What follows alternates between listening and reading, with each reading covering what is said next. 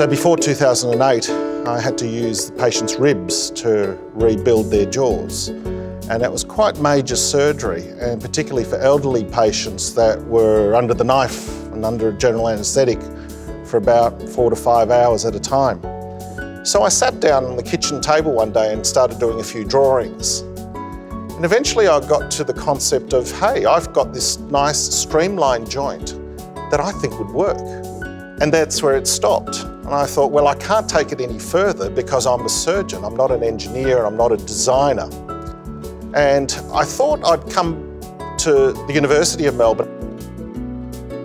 Asked us if we were interested in developing a prosthetic jaw joint replacement. It really was a very close collaboration from the very beginning.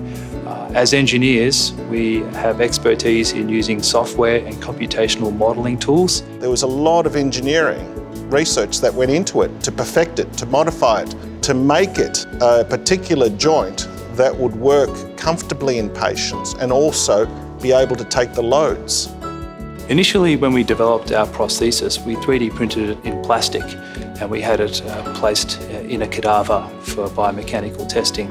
More recently, with the advent of 3D printing in titanium, we've actually been able to fabricate biocompatible implants and place them in cadavers and inside human patients. Whilst I was thinking about my very first patient that I was going to put it on, he walked through the door and he had exactly the type of deformity which was rare, that he needed not just a prosthetic joint, but he also needed his whole face reconstructed. An X-ray last year discovered that I didn't have a condyle sitting into my socket. So the top of the jawbone was just sort of resting on the joint socket.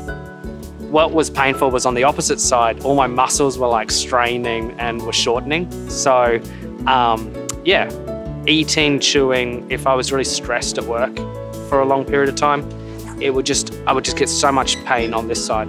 I was really nervous before the operation. It's a serious operation. Like, there was a lot of anxiety leading up to it. It was really good to know that the jaw was developed, you know, just across the river at Melbourne Uni and then printed out down in Port Melbourne and then put into me over at Epworth. Like, it kind of, it's this real Melbourne kind of team.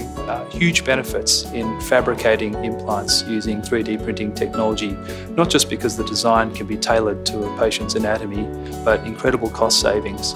We can fabricate our implant for less than $500. Now we know it's been placed in 3 patients, and with many more patients queuing up to have this surgical procedure. And there's also tremendous export potential.